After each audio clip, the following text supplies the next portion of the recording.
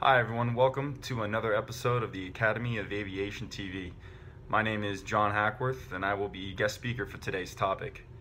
In this segment, I will talk to you about why you should become a commercial airline pilot. Before we get started, I'll tell you a little bit more about myself. Again, my name is John and I currently work for ExpressJet Airlines as a first officer. I've worked for ExpressJet since 2012 and I'm based out of Newark, New Jersey. The real reason I wanted to become an airline pilot was due to the fact I was born overseas and lived overseas for the majority of my life up until college, and was pretty much in and out of airports and airplanes. And from all that constant travel, it instilled a particular passion for aviation that I have not let go for a long time. Just like myself, you can become a professional airline pilot. And typically, so the reasons I would tell somebody that who asks me why they should become an airline pilot, one of the first things is the thrill of flight in itself. We all experience it as a passenger, but for example, the first time you solo and are flying the aircraft by yourself after your private pilot instructor signed you off is a memory and an experience I will never forget, and certainly most pilots never forget. So it is a thrilling experience to fly in itself.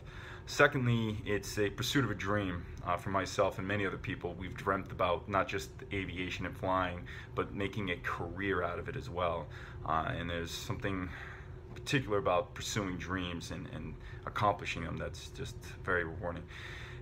In conjunction with that, it's also challenging. And so therefore, overcoming hurdles and the challenges, the licenses and the process of applying and yourself, as well as applying to the airlines as well, is challenging, but very manageable as well. And so therefore, again, it's a rewarding experience, taking in the accomplishment and so forth. And then, of course, lastly, the views are wonderful. We all know that looking out the window of the planes as we fly, and there's particularly not a better view you can get than from the front of the aircraft. If those reasons weren't enough, additional benefits for working for the airlines are first, travel, not just both professionally while working, but for leisure as well. As an employee of the airlines, you get benefits that are shared amongst all airlines. And so domestically, you travel free when seats available. And then, of course, internationally, there's a small tax or price tag, but typically you could travel, let's say, to Europe from the US and back for around 90 bucks.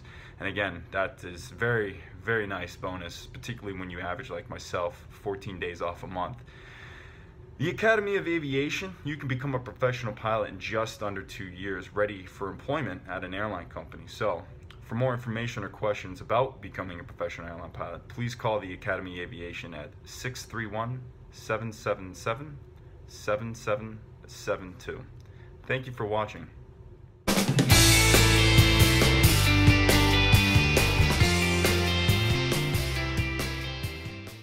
Enjoyed watching this video? Subscribe to our channel, leave a comment, and/or click on one of these videos to learn more about aviation. We hope to see you at the Academy of Aviation soon.